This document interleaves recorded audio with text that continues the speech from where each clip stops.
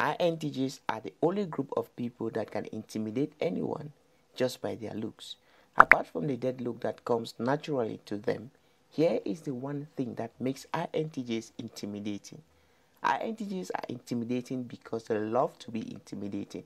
Intimidation helps them get through difficult situations without having to batter their way out with words.